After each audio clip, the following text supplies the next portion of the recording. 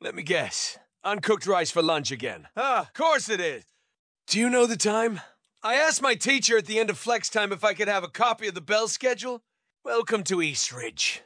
A pit full of hell and a school that will ruin your whole life. I really recommend not staying here if you want your past memories to be gone forever. Hold on. Who the fuck are you talking to? How dare you give me an attitude? If you're asking me where am I supposed to be at, then that's none of your fucking business. I swear! What is with the 3 stickers on your face? You look like you just smoked 10 bags of crack and cocaine and then came back here and got a job. Can you explain to me? Why the hell did you change my fucking schedule? 'Cause this is pissing me off. And the walking around thing with a teacher needs to fucking stop. Like, Point Academies just isn't the same without me. What have I become? I became a monster!